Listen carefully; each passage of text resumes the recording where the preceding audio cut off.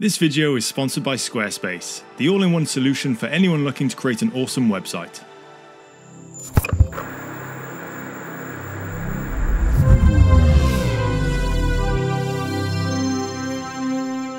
Arthurian Legends. As you all know, I love me some fantasy, so for this week's video I wanted to dip back into the fantasy genre and create something around the Arthurian legend, the Lady of the Lake. I had a bunch of initial ideas for this piece, the most iconic being the Lady of the Lake's hand cutting through the water with the sword Excalibur firmly in her grip. But sometimes when you're looking for the right stocks, a certain image can jump out at you, which changes everything. Before we continue though, let's hear from the sponsor of this video, Squarespace.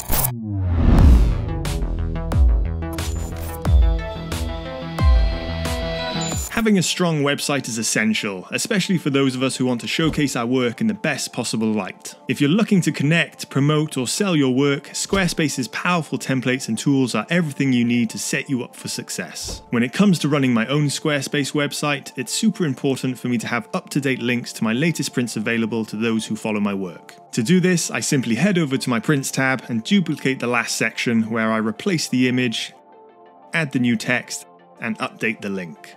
Sorted.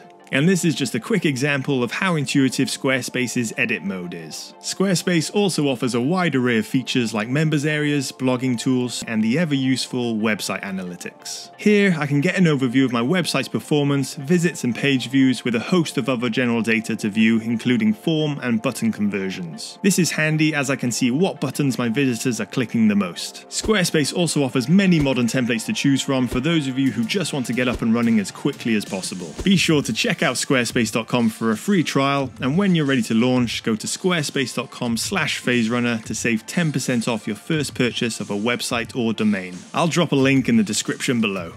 Before we run it, here's a quick thank you to those of you who have been sharing your rocket launch artwork. I'm seeing lots of good pieces and look forward to sharing some of your works in next week's video. For everyone else, be sure to check out last week's rocket launch video and remember to tag your artwork using the PhaseRunner community hashtag when uploading to Instagram for the chance to have your work featured on next week's video.